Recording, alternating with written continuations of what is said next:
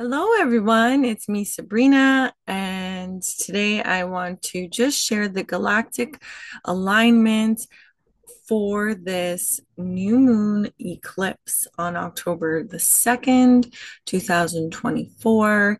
And the sun is trining Hyades, which is a star cluster in the bull of Taurus. It's in the face of Taurus, and specifically the star is called Ain, Ain.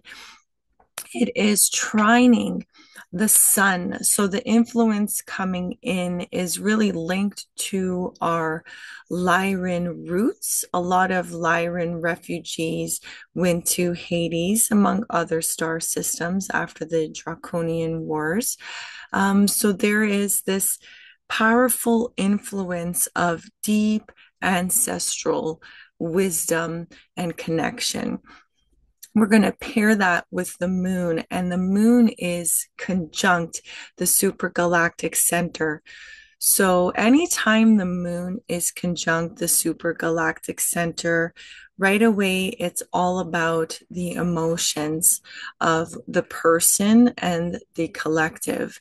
So, what I'm gathering is that the super galactic center is helping us become aware of these deep, deep thoughts we have that are pretty limiting or self-sabotaging, and they're really, really old. It's coming to us from our ancient past, and the galactic center is pulling it forward so we can look at it. And there is that Libra energy here helping us to balance it out so we can course correct what thoughts we're holding and becoming aware of that we know aren't serving us, that we know we believe them because they run on autopilot, and it's a lot easier to continue thinking these things instead of shifting out of them.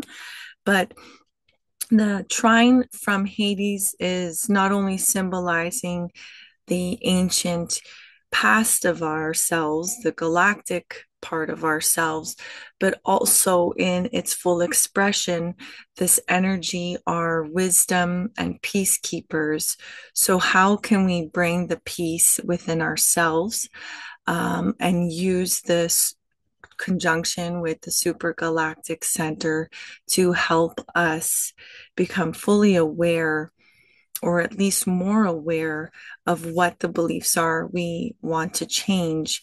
And because this is a new moon, the energy really is working in our favor because you can plant the seed now, like a beautiful, plum seed, and plant it with really good thoughts, and commit to yourself that every time you catch yourself going into a lower density thought pattern, you can, allow yourself to think it for a moment and be like, yep, okay, sure, I could think that, but I'm going to course correct and choose something else.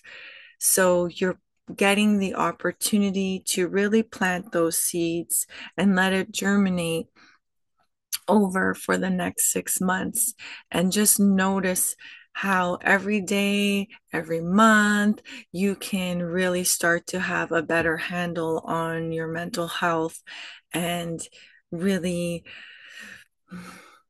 piece it together with this vision of peace that you want for yourself and for everyone else.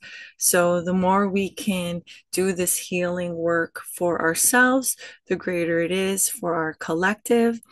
And just know that all the stars and nebulas and planets that are shining out into this world are so much a part of us, and they all live in us. So they're not that far out of reach. We are all connected. Sorry about that.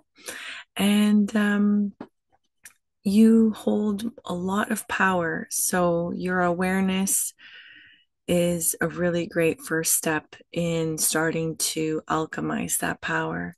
So many happy, magnificent things your way, and much peace and love to all of you. Thank you for watching. Peace out.